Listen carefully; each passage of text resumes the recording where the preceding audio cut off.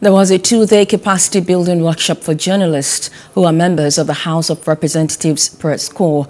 The theme of the workshop is deepening legislative knowledge through critical reporting. The purpose, according to the organizers, is to brainstorm on how to enhance legislative reportage and promote issues of national development. The Speaker, Gbajabiamila, and the Clerk of the House of Representatives, Dr. Yahaya Danzaria, in their various capacities, delved into the importance and the role of media in nation building, while also cautioning on the need to avoid fake news and false reportage on the activities of the National Assembly. The role of the press in a democracy is multifaceted. You inform the public and you educate them about the law and government, politics and governance. You record history as it happens and preserve the national memory as a guide and warning for the future. And you hold power to account, ensuring that those who are chosen to serve the public interest keep faith with the citizens who depend on them. Democracy will not long survive without a vibrant, independent, innovative, and patriotic press. The media is central to the success of any democracy and indeed any legislature. Because the media represents the people when it provides them with information and report of activities in governance and representation.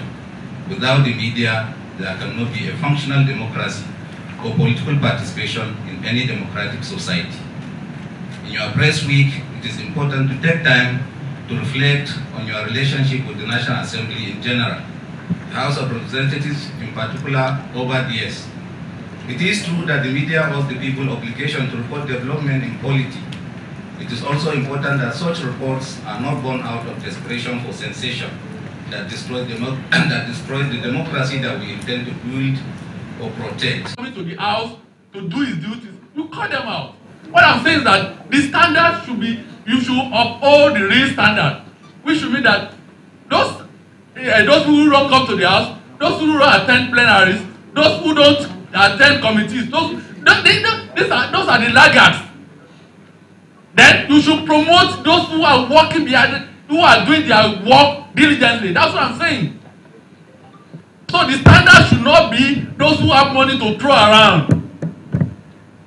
I hope I'm making myself clear. Because that's not the job. The job of a lawmaker is not the one who should be. It's good if they have the money to give scholarships, if they have the money to take, to do a couple of those things. And if they can also, by virtue of their work, take projects to their consensus, there's nothing wrong with that. But what I'm saying is that lawmakers who are doing the real work of legislation, we should promote them. This critical time where we have fake news and persons parading as journalists all over the world, particularly, not particular to Nigeria.